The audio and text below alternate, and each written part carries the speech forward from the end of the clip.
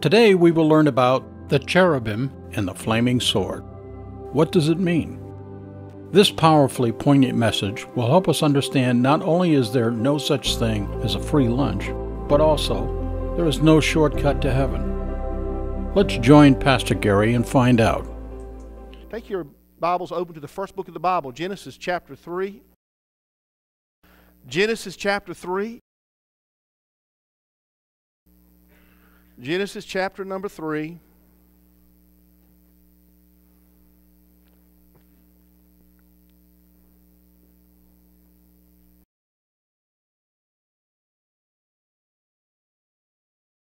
And in Genesis chapter 3, Adam and Eve have fallen.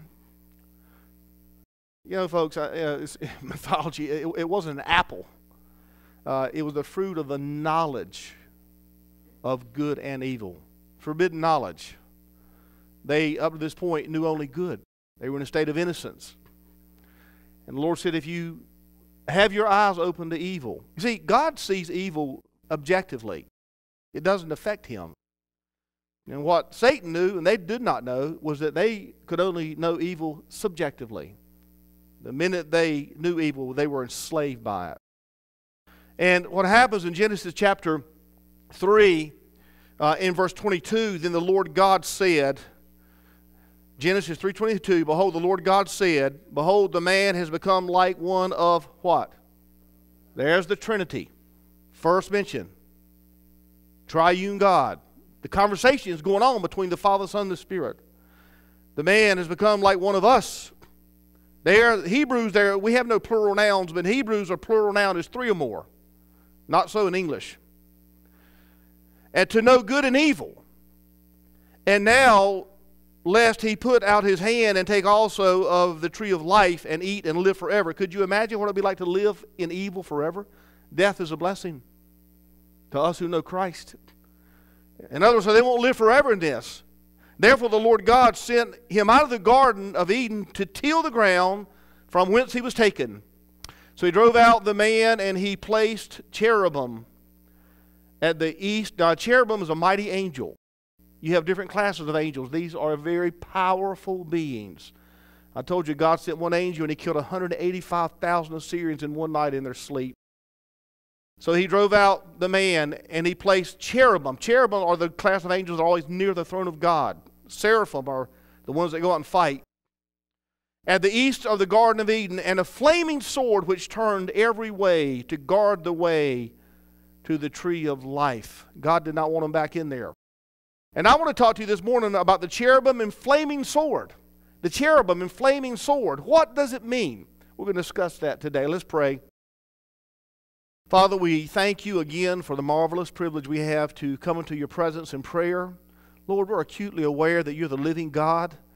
The Bible says the heavens of heavens cannot contain you.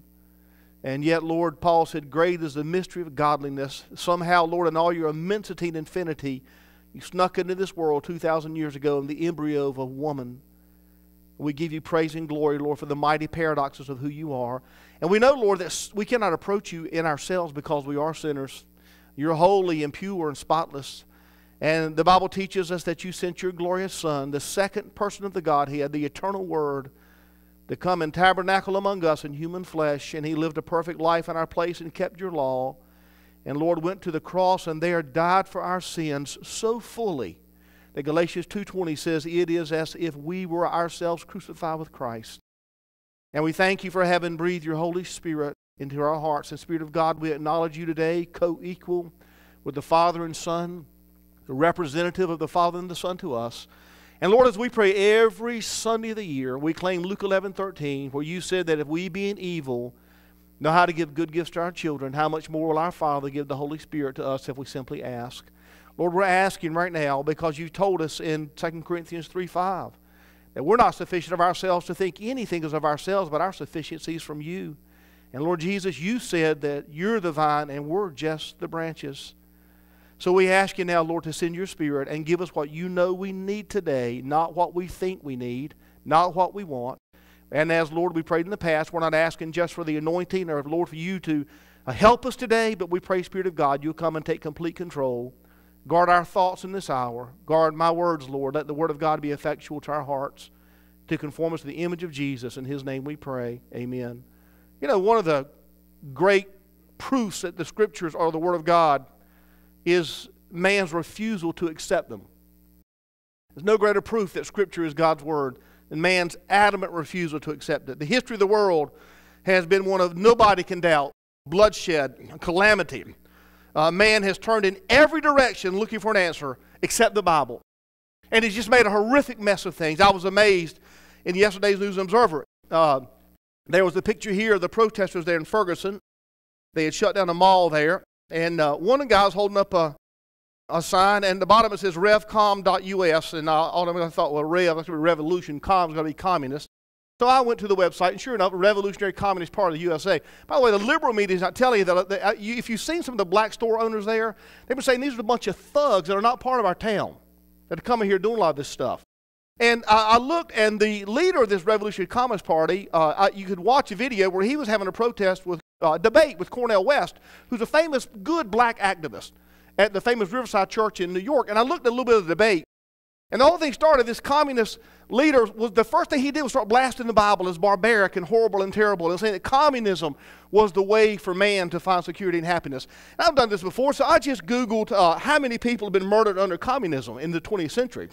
And there was a famous book called The Black Book of Communism, written by the top academics in Western Europe. One of them became later president of Germany. These are world-class people. And they concluded that 94 million innocent people were murdered by communist regimes in the 20th century. China murdered 65 million of their people, 10 million of them Christians. Intellectuals. Those are the ones, people like that, undesirables. There were only 50 million people killed in World War II. China murdered 65 million. Russia murdered 20 million of their own people. Vietnam, 2 million. North Korea, 2 million of their own people. It goes on and on. He wants to tell me that his way of living, his ideal for a good society, is better than that the Bible. The Bible says, love those who persecute you, have mercy on your enemies, blessed are the merciful, for they will obtain mercy. They admit that communism has killed more people than any idea or movement in history, including the Nazis. This 8-week video we finished this morning on spiritual warfare underlined, folks, that there are unseen powers and forces in the world around us. But the lost world can only see the material and the visible. The Bible says we don't look at things that are seen, but things that are unseen. Things that are seen are temporary. Things that are unseen are eternal. Now, the Bible's a very old book. It's been around for centuries, a millennium. It was there before Christ. Thousands of years going back to Moses. It was there in the time of David, the great wars. It was there in the early part of our millennium. It was there in the Napoleonic Wars. It was there in World War I, World War II. It's here today. And the Bible speaks to the core issues of life instead of looking only at the symptoms like the world does. The Bible tells us this world's gotten into a rotten mess, and it goes back to our fathers, grandfathers, great-grandfathers, right on back to what we're reading about today. Something happened. There's something horribly amiss in our world, that our world is sick unto death. It's like a cancer eating itself. The Bible takes us to the irreducible minimum of man's problems. The Bible gives the diagnosis and the treatment. The Bible asks only 2 questions, and that is this: why are things the way they are, and how can they be made right? The world will not ask the first question. They will only ask the second. They will not accept what the Bible says about why things are the way they are. They only want to say, how can we make it right? What can we do? And they've been trying for thousands of years with different movements and empires and religions and governments, and all to no avail.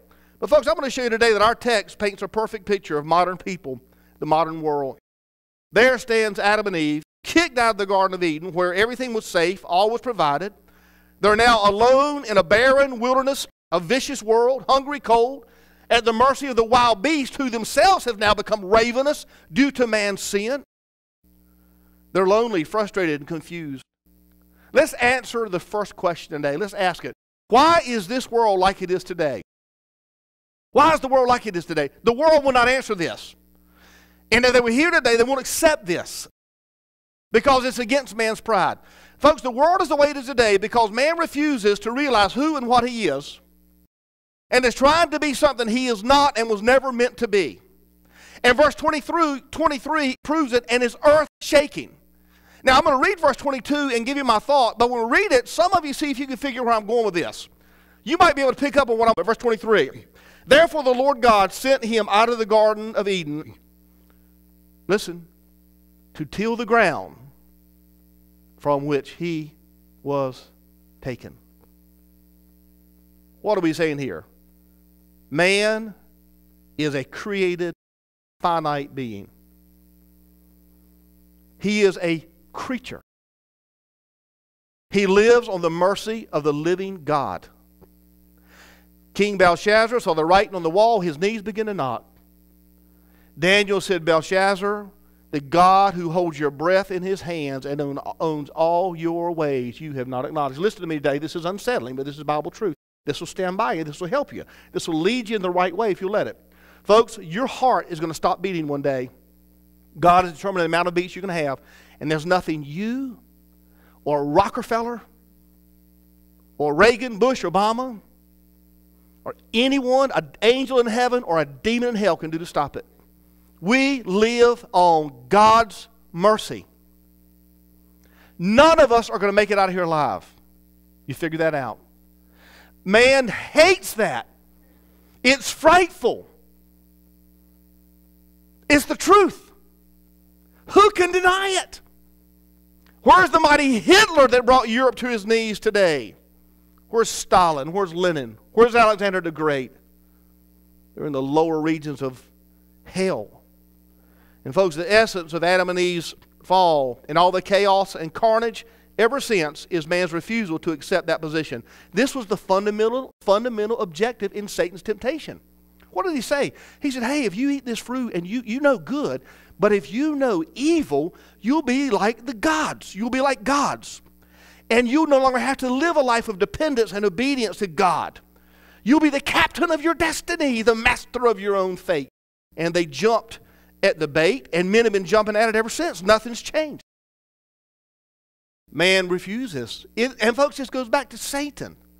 Satan said, I will not live in subjection. 5 times he said, I will be like the Most High God. What is his creed? I will do what I want to do. I have a friend who was a rebel. His dad was my preacher. He's one of my best friends in the world today. He said, Gary, I remember when I was 5 years old, my dad spanking me and thinking in my mind, I will do what I want to do. And he's serving a life sentence for murder right now because he's a rebel at heart and has been his whole life. That's satanic. I will do what I want to do. I've told you many times, but isn't it amazing that when the Lord Jesus said, I want to destroy Satan, here's what I'm going to do. I'm going to go do what he wouldn't do. I'm not going to destroy that beast in my power. I'm going to destroy him through weakness. And I'll go down, the Bible says, you know, Hebrews says he went down below to a class or race lower than the angels. That's us. And tabernacled in flesh and was humiliated. And he says, Satan, I will do this. I will do what you will not do. For my entire life, I will obey my Father. He said, my very food is to do the will of him who sent me and finish his work. And the Bible says, it was predicted in this same chapter of Genesis chapter 3, the Lord said to the serpent, one day the seed of the woman will bruise your head. He'll stomp you and give you a death blow. And he did it in weakness. And he did it in submission. He was obedient unto death, even the death of the cross, Philippians says. And that's why God has exalted him now and given him a name above every name. And one day every knee will bow to that name of Christ. You know, 98% of the people, folks, Sherry and I were in New York recently, as you know. Thank you again for sending us. And you go to the, 98% of the people that go to the Rockefeller Center don't recognize the outright atheistic occult imagery that pervades that place and most American public places, if you had eyes to see. There at the ice rink, there's a huge, beautiful golden image of Prometheus. Of course, in mythology, and folks, in mythology wasn't just mythology. Prometheus is the one who stole fire from Zeus, God the Father, and gave it to the people. It's a picture of Satan. It's a cover for Satan giving forbidden knowledge to man. It's everywhere. And the whole human race, folks, the whole human history of our race comes from this one primary fatal fallacy. That's why the world is like it is today. It's because of this one great human conceit. Man in his own wisdom, not submitting. He will not ask the first question. He will not accept that this is why the world is the way it is. Paul wrote about this in a passage of 1 Corinthians. I'll read it to you. He said, for the message of the cross is foolishness to those who perish, but to us who are being saved, it's the power of God. Power there, dunamis. We get our word dynamite. It's the dynamite of God to salvation. For the Lord has said, I will destroy the wisdom of the wise. I will bring to nothing the understanding of the prudent. Where is the wise man? Where is the scribe? Where is the great disputer of this age? Has not God made foolish the wisdom of this world? For since in the wisdom of God, you talking about who's really pulling the strings, listen to this. For since in the wisdom of God, it was His plan all along, the world through their own wisdom did not know God. It pleased God through the foolishness of preaching, the message preached, to save those who believe. The Jews require a sign. All the rest, the Gentiles, seek wisdom. But we preach Christ crucified. To the Jews it's a stumbling block. To the rest of the world it's foolishness. But to those who are called, as you, beloved, to those who are called, both Jew and Gentile, Christ is the power of God and the wisdom of God. Because the foolishness of God is wiser than men, and the weakness of God is stronger than men.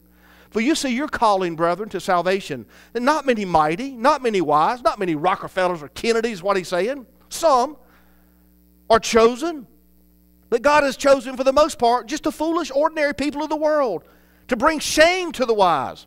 He's chosen weak and ordinary things to bring shame to those who are mighty. And base things of this world and things which are despised God has chosen, and things which are not, to bring to nothing the things that are, that no flesh should glory in His presence. That's what Christ did. Christ came in a debased, mean, humiliated state and destroyed the powers of this world. That's God's way, folks. That's God's way. God's conceived a way of salvation which human pride, especially human pride, folks, and intellectual pride is abased.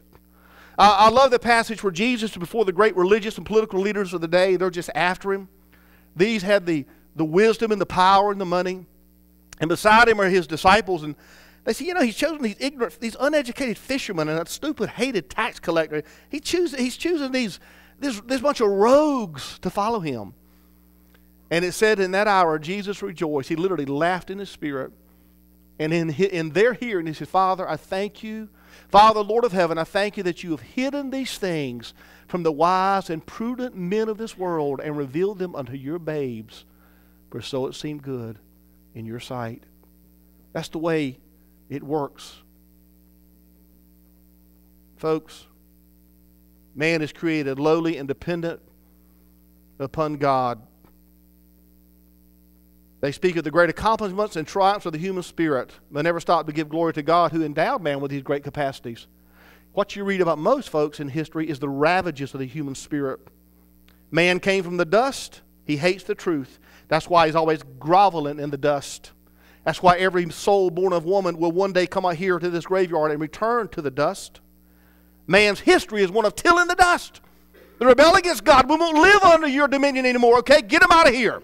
Get them out there back where they came from. Let them till the ground. That's where they came from until they remember. And man's been tilling the ground ever since. We've tilled the ground in all of our wars. We tilled the ground in World War I with 40 million dead. Tilled the ground in World War II with 50 million dead. Tilled the ground in Vietnam with 2 million Vietnamese and 58,000 Americans dead. They're tilling the ground today in the Middle East where they slaughter each other by the hour. Man's tilling the dust in Ferguson, Missouri. We're tilling the dust with broken lives, broken bodies, homelessness, tilling the dust with drug addiction, sexual perversion, suicides, and murders. Man is tilling the dust. And he still won't accept that he's a finite, created being. Shakes his fist in God's face and says, I will do. You know, one of the most amazing things in the Bible is in Revelation when God pours these great judgments out of the coming. You think climate change, it says the men will gnaw their tongues for the heat, the sun that will burn them, all the plagues that are going to come. And it says, yet then they will not repent, but will shake their fist in God's face and will not repent of their witchcraft and adulteries and murders. That's the heart of man. Folks, the moment they knew evil, man was enslaved and placed under the dominion of sin and Satan. It ignited an inferno in us, folks. Are you not aware of that inferno inside of you? I am aware of it in me.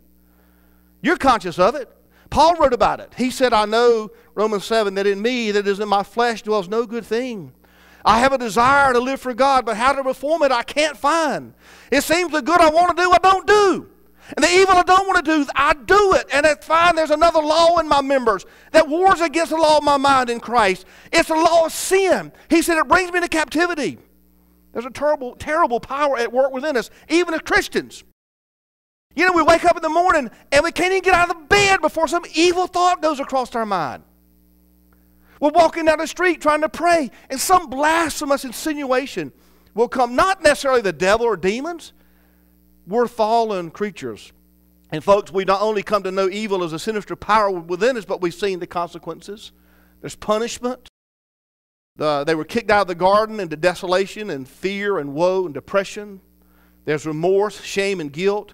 And worst of all, folks, we discover that sin ultimately leads to death. It leads to death. The Bible says physical death, and with those outside of Christ, eternal damnation. Something I can't fathom.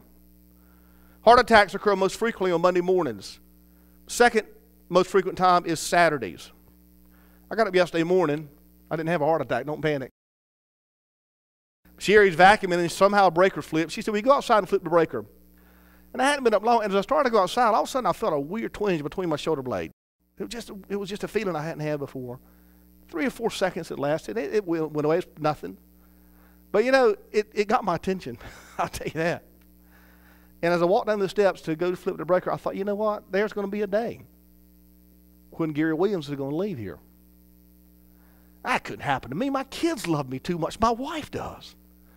And I pastor this thriving little church out in the country in Youngsville. You ought to see those people. I've been there 7 years. I think after 7 years, they're starting to like me.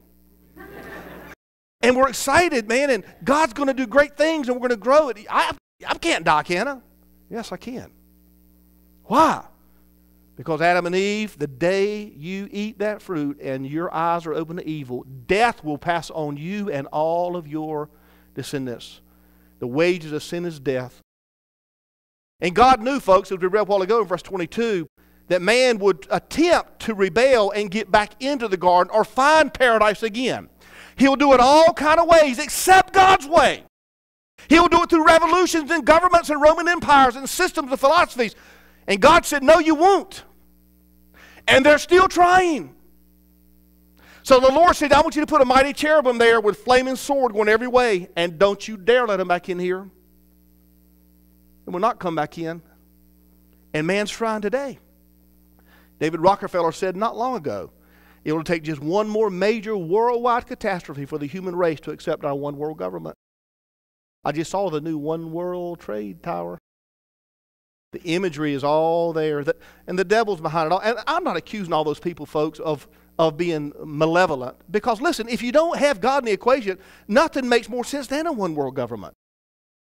I heard a guy in England, he's dead now, he was part of that. He said, he was a really nice guy. He said, the whole thing, he said, we've been slaughtering each other for 1,000 years. We just want to find a way to quit killing each other.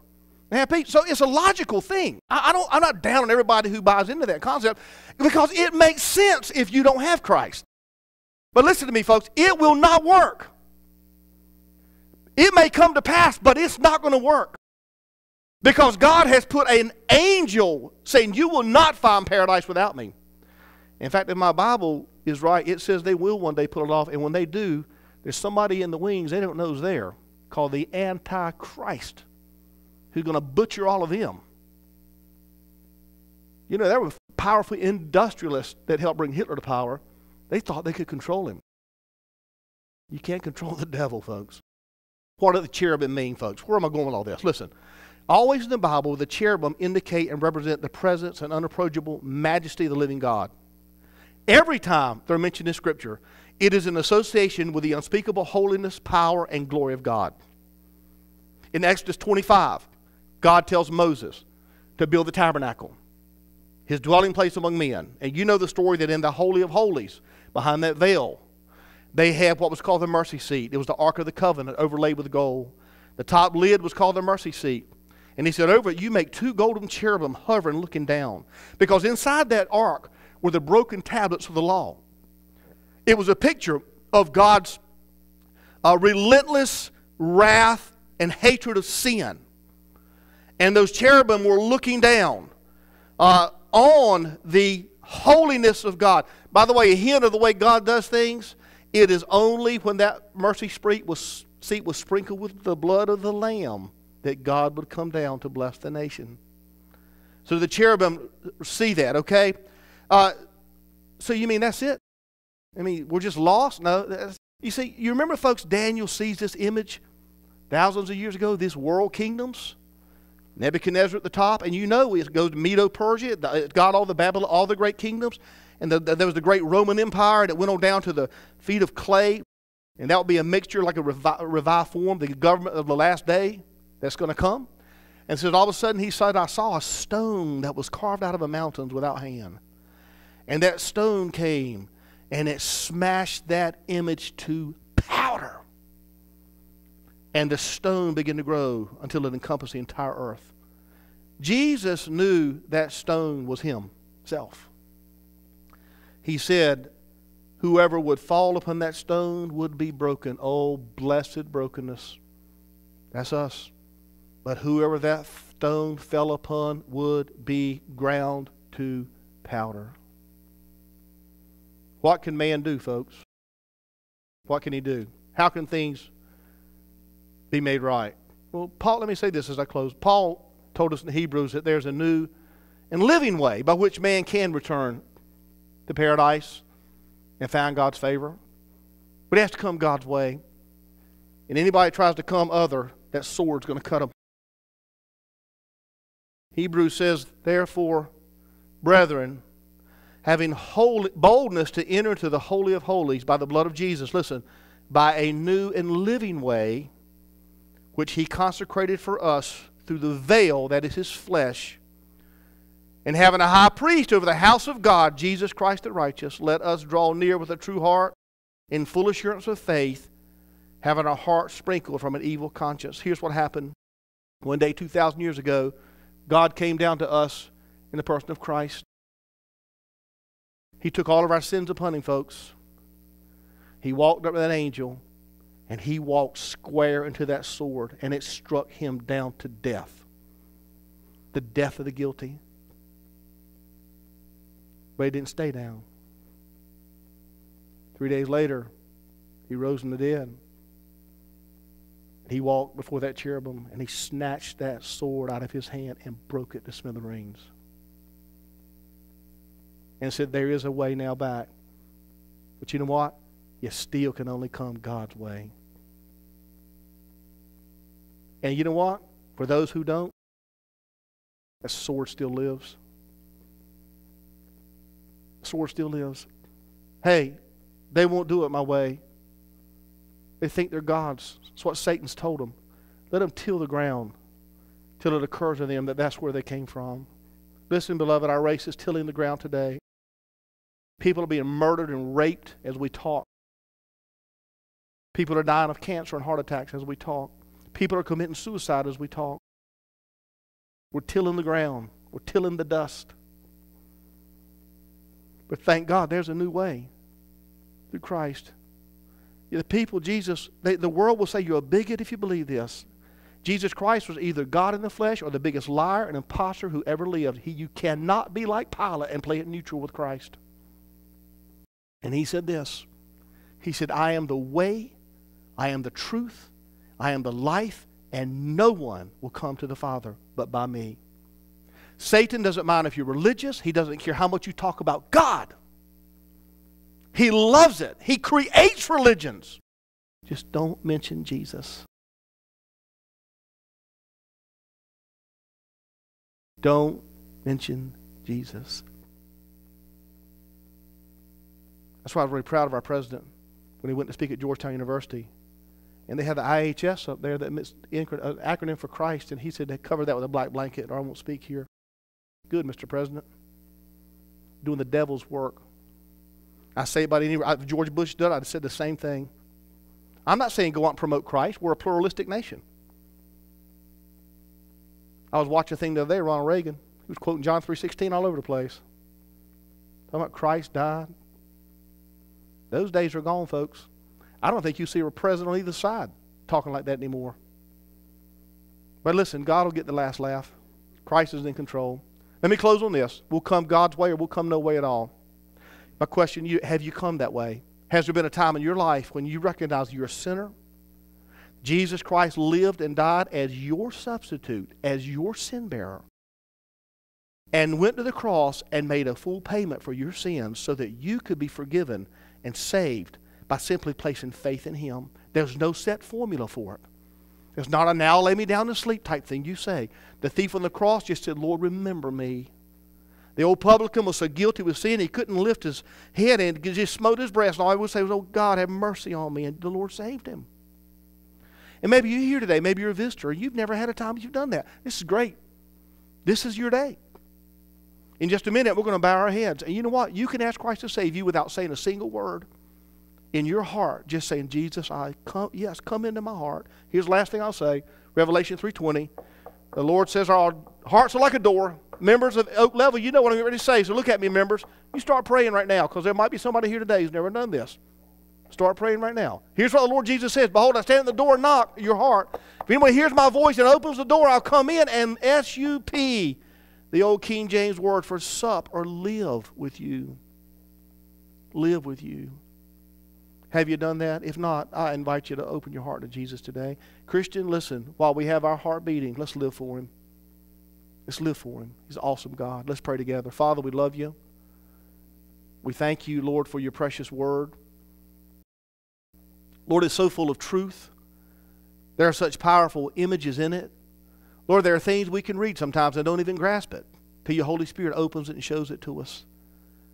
And I pray, Lord, for those of us who know you, that you give us a burning desire to study your word. And Lord, when we read a passage like I read today about the cherubim with the sword, help us not just to pass over it if we don't understand it. Help us to say, Holy Spirit, what does this mean? And Lord, we've got computers now. We can just Google a verse, and there's a commentator telling us what it means. Help us to be like those in the book of the New Testament, and where Paul said those in Berea were more noble than the other churches. Because it says they searched the Scriptures daily to see if these things about Christ were so. Help us to be like that. But Father, we love you today. Thank you that the way is now open. Thank you that for us there's no cherubim with a flaming sword. And you welcome us back into your paradise, the garden of your love, because we can follow Jesus there. We can follow the trail of blood by which He has gone into that place and sprinkled the mercy seat. And when we follow Him, Father, we see your smiling face. And we hear you saying, come, you blessed of my Father, inherit the kingdom prepared for you from the foundation of the world. Lord, may each of us know and experience that in our hearts and lives. We pray in Jesus' name. Amen.